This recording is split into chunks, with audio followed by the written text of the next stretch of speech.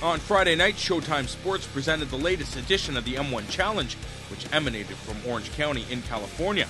In the main event of the night, the M-1 welterweight title was on the line when champion Shamil Zavurov battled Enomoto in a rematch from their encounter from April of this year. In an exciting back-and-forth affair, each man tried to implement their game plan, and both found moderate success.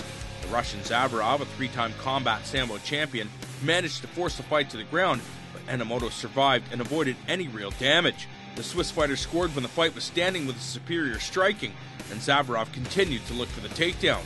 In the fifth, an exhausted Zavurov shot one too many times, and Enomoto capitalized by locking in the guillotine that forced the champion to say mate.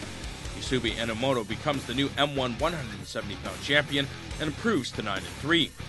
In another rematch, 155-pound Artyom Demkovsky made short work of American top team Orlando's Jose Figueroa, stopping the 27-year-old by vicious KO before the end of the first round. 22-year-old undefeated Russian Alexander Sarnovsky was paired with late replacement Sergio Cortez in a catchweight bout. The Tiger wasted little time and mauled Cortez before sinking in the fight-ending rear naked choke at 146 in the very first round to improve to 17-0. As well, Tyson Jeffries and Bao Quach both scored impressive first-round submission wins during their great night of mixed martial arts action.